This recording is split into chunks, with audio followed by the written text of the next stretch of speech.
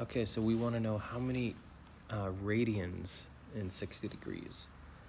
So let's imagine what 60 degrees looks like. That's just a little bit less than 90, right? So about right there. Okay, so how many radians is 60 degrees? Let's just do the same thing we did last time. So 360 degrees equals 2 pi radians.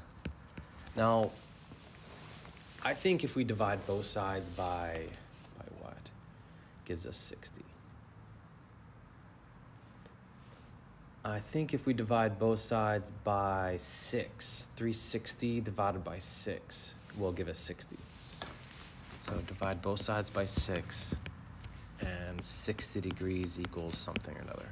But let's say you didn't know that we were supposed to divide by 6, because I think that's something you kind of have to play with a calculator with. Let's say you didn't know. So I think the best strategy for this one, and it's even more powerful than last strategy, is just divide both sides by 360 first. 360. Now we have 1 degree equals 2 pi radians over 360.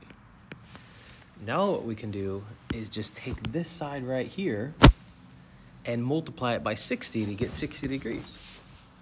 So if you get to 1, if you just divide both sides by 360, then all you have to do is multiply by whatever number you want. So you want 72 degrees? Well, hey, divide by 360 first, then multiply by 72. Then you could figure it out that way. So let's go ahead and do that. Both sides, let's multiply by 60. And then 60 degrees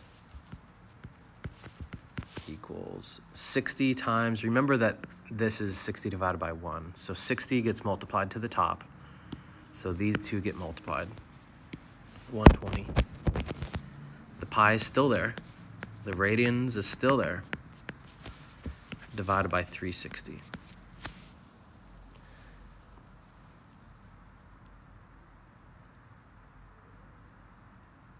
Let's go ahead and finish this up. So 120 divided by 360. I think what I want to do is not use my calculator. What I want to do is say 120 pi radians divided by 360. And I know 3 times 120 is 360. And I wanted that 120 so that I can cross these 120s out. 120 cancels with 120. And then we get 60 degrees equals pi over 3 radians. And you might ask, is it okay if I write 1/3 pi radians? Yeah, that's the same thing, and either one is the right answer, and one isn't more correct than the other. So pi over 3 radians is just fine, or 1/3 pi radians. These are the same thing.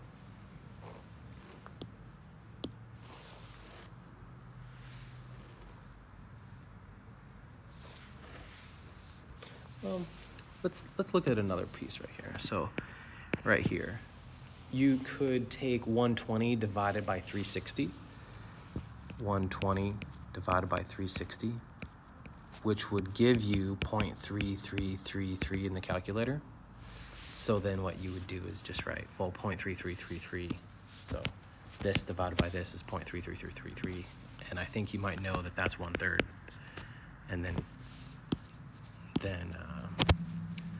the remaining pi radians exists. So pi radians. That's another, you might have gone that route too, and that's just fine.